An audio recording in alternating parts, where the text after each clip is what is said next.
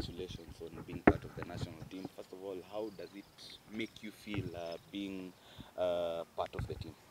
I feel good, nasikia poa kupewa chance ya represent national team kwa provincial squad na tazidi kujiimarisha, mambo ikuwe poa hapo mbele.